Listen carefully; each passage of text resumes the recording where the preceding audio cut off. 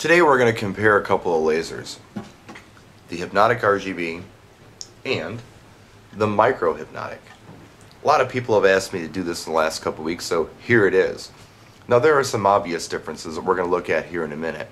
But first of all, the difference that everybody is talking about.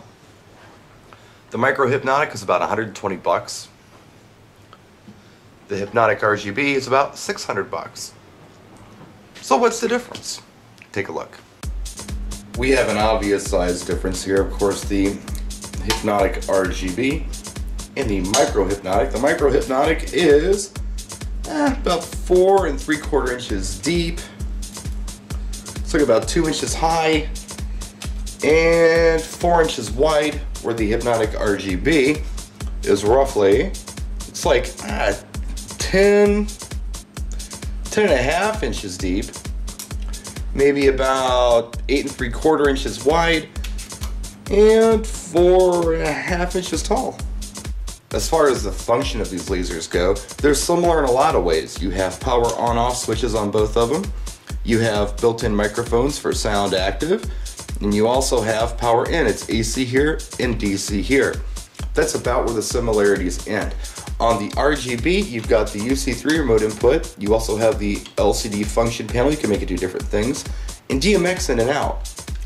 On the Micro Hypnotic, you end up with an auto sound button and a slow fast dial.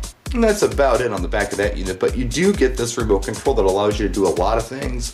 You can do blackout, switch between auto and sound. You can go through the laser colors, different patterns, and change the direction of the gobo.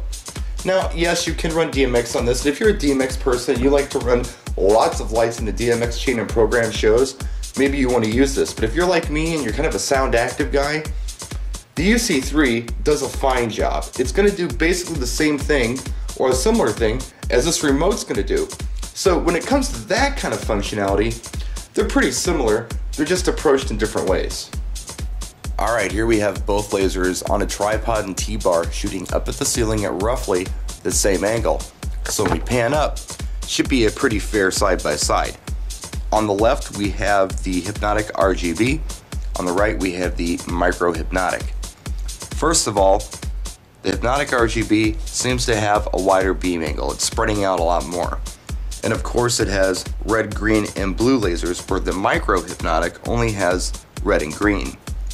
The sharpness of the Hypnotic RGBW is a lot better than what's going on the Micro Hypnotic.